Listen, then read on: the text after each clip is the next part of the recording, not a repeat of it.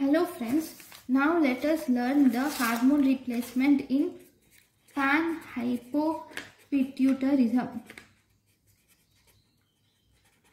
In panhypopituitarism,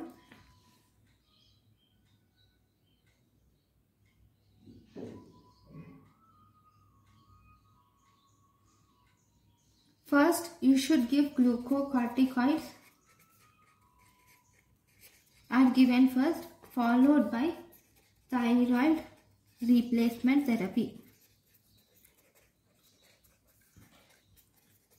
Why? Because if thyroid hormones are given first,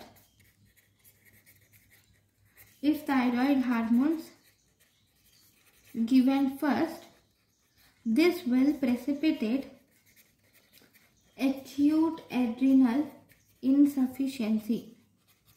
Why? Because these thyroid hormones will increase the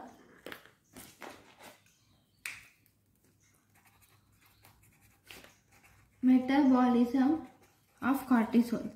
Okay, by increasing the metabolism of cortisol, they will precipitate the adrenal insufficiency. So this is about panhypopituitarism. Thank you for watching.